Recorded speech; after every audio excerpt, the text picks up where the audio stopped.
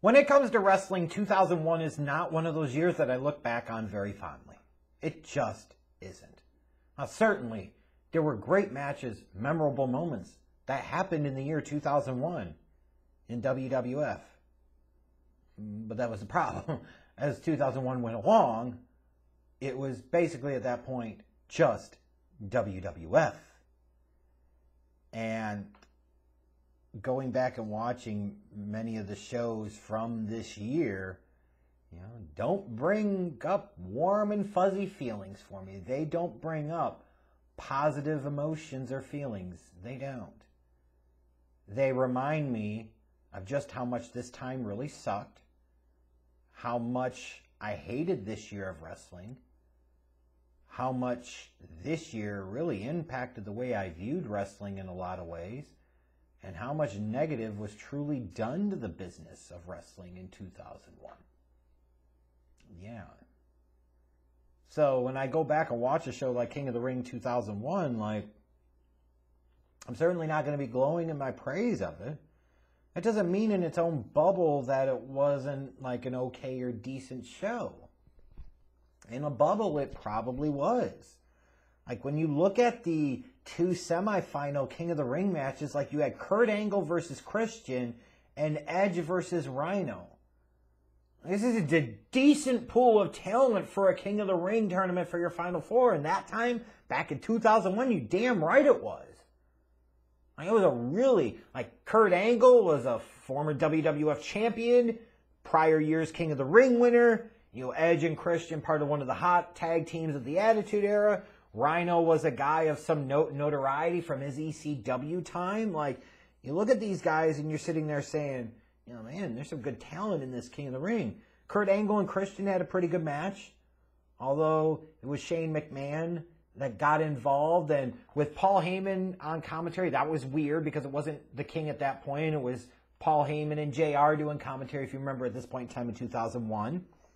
And throughout the night, as they're making references to, are Benoit and Jericho going to go over to WCW if they win the title, or is Austin going over to WCW, or what's going to happen with WCW, and all this other crap, all these bad memories flushing through my mind. The thing of why would Shane McMahon help Kurt Angle win? Why would he want him to go advance to the King of the Ring final? It's oh my God, it's so obvious. Even watching it now, it makes immediate sense. Of course Shane McMahon would want Kurt Angle to go to the King of the Ring final because they had a street fight later on in the night. He wants Kurt Angle to have 2 other matches before the street fight, not just one. I'm just saying. But Kurt Angle and Edge won their matches, which led to them facing off at the King of the Ring final, which I'll talk about in a moment. The Dudley Boys took on Kane and Spike Dudley. The thought here was Spike Dudley was mad at the Dudleys and mad at them for messing with Molly Holly. He was going to find somebody, a partner to team up against them to try and challenge for the Tag Team Championships. They brought in Kane. Didn't matter. Dudley Boys, LOL, win. Solid match, though, nonetheless. You go back in 2001, this talent roster was really, really good. And some of the things they were doing, some of the characters they had were really good. Some of the stories were pretty good, but goddamn, I still hate this year so freaking much. The King of the Ring final involved Edge and Kurt Angle. This looked like it was certainly going to be Edge's big moment. It was certainly an announcement to him that he had arrived, or he was somebody that the company was envisioning for future single-star success, which was certainly appropriate at that time. Like how they were playing out the fact that, especially later in the night, Christian came out during this match, and then later on, he went up to Edge, and he's like, hey, just so you know, I was out there to help you. And Edge is like, well, of course you were. Why else would you have been out there? But when you look at the actual King of the Ring tournaments themselves, this is one of the better ones in terms of talent, in terms of the actual matches. This was pretty good. Then you had the light heavyweight championship match between Jeff Hardy and X-Pac. Jeff Hardy retains his championship. Decent match. Probably could have won a few more minutes between these two guys, honestly. But, you're starting to look at guys like Edge and looking at guys like Jeff Hardy. This is what the tag team division used to be. Sometimes you could have tag teams that were just great tag teams, and that's where they needed to be.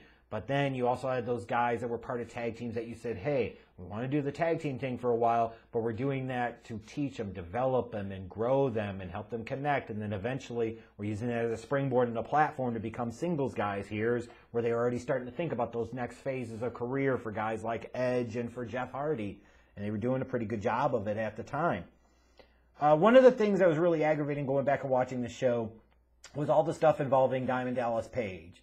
And him being the one, he had just recently revealed, if you remember on Raw, came into the ring and took off the mask, and he's Sarah's stalker. He's the one stalking Undertaker's wife, which was just so ridiculous at that time to anybody that remembers, because everybody remembers what Kimberly Page used to look like at that time. That was DDP's wife. Like, why the fuck would he be sitting there and stalking Sarah? Like, it was just dumb. It was such a dumb way to bring in somebody who previously had been a fan favorite in WCW like DDP. Like, it was one of those things of WWF is the only sandbox in town now, so we're going to do whatever the fuck we want with these guys. We're going to use them because we might as well, but we're going to do it our way. And this was just trash. And, you know, the way that they incorporated DDP throughout the whole night, like, that itself was well done, but then it leading to the whole thing of, you know, Sarah's actually recording DDP coming into the arena, and then here comes Taker, and Taker beats down DDP until DDP takes off. Like, it's just a reminder of how this whole angle was stupid and how it ultimately led to DDP getting buried by Undertaker in WWF, and it fucking sucked. And should have been a foreshadowing of the diarrhea that was going to come in terms of the invasion angle, which was just starting to really become a thing at this point. It was just starting to kind of manifest and take hold here. The best match of the night, obviously, and the match that everybody remembers, the match that has the iconic imagery 2 decades later of Kurt Angle suplexing Shane through the King of the Ring sign and having all that sign shatter. It's this match. It's Kurt Angle versus Shane McMahon in a street fight. Like, this is legendary. Like, this is iconic. This is on the very best of King of the Ring match DVDs. It has to be. Like, it holds up as well as any of them. It holds up 2 decades later. Like, these 2 guys went out there and had a believable street fight and beat the holy fuck out of each other. They absolutely did. Like, one of the more brutal spots that you'll see is that first time when Kurt tried to suplex Shane into the thing and it didn't break, and then it looked like Shane came down like on kind of the back of the top of his fucking head. Like, that shit could have paralyzed him. They're like, ah, we're going to do it again. Reset. Bam. And they did it. Like, it was fucking bloody. It was brutal. It was 100% believable. And this in and of itself, in this pocket, was certainly great to go back and watch. Once I ignore the fact that at this time Shane was being presented as the owner of WCW and what was going to be next for WCW and all this other bullshit. It was just... And then we get to the main event. And one of the big talking points throughout the night, as I referenced a couple of moments ago, was that, you know, the winner of this match, were they going to abandon WWF, and were they going to take the WWF championship and move it over to WCW? Was Benoit going to do that? Was Jericho going to do that? What was going to happen with Stone Cold? Was Vince actually going to show up? He wanted Vince to be there. He needed Vince to be there. This is when this was stupid shit. It's like fucking Austin as a heel. Who the hell wants to see that? It was trash, and everybody goddamn good and well knows it. It sucked. And this match was kind of, The fans were kind of into it at different points of time, but not like you would maybe expect from the level of talent that was truly in this match. You know, obviously, the big moment in this match was the appearance of Booker T, who came out and attacked Stone Cold Steve Austin. You know, that was, oh my God, it's Booker T, it's the WCW champion. What the hell are they doing here? You know, back when the commentators used to have passion and excitement for what the hell they did, and they tried to sell the importance of this magnitude or significance of the moment by actually having inflection in their voice that we don't get anymore. But of course, it was more like business as usual, and again, should have been a foreshadowing of things to come with the whole diarrhea that was the invasion angle. Because Booker T came out and attacked Stone Cold Steve Austin, left Stone Cold Steve Austin laying, and lo and behold, what do you know? Stone Cold Steve Austin ended up retaining in this triple threat and still being the WWF champion.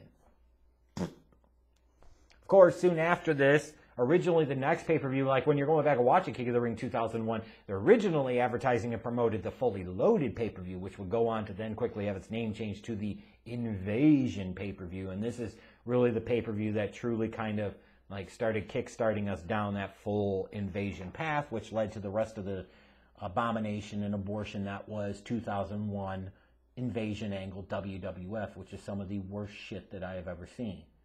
It is. Like, for those that like matches and spots and extreme moments, they love this crap. For the younger crowd that grew up in this time, they're going to love this crap. For those like me and older, we know that even with the occasional highlight or big moment sprinkled in, that this time was trash. I much prefer 2002 WWE, even though that was the year that they got the F out. Like, it's funny going back and watching 2001 again. Like, it's the last full year that they had the WWF name. They hadn't gotten the F out yet, because when they got the F out, it seemed like all the fun went with it. So I don't think the triple threat, I don't like triple threat matches in general. I don't think this triple threat match was all that outstanding.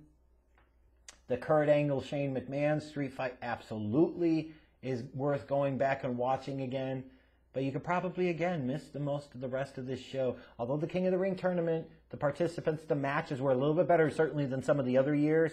You know, it's just when you get to the point of, like, you're doing all this crap with a heel DDP and, you know, you got American Badass Taker. Like, who the freaking hell wants to see that? So, yeah. It's the King of the Ring tournament that has one iconic match that you should absolutely go back and watch, and you can feel comfortable with skipping most of the rest of the show. Now, we've got one more of these to do. Mercifully, thank the Lord. Can't wait to talk about the last of this King of the Ring pay-per-view series and get this done forever.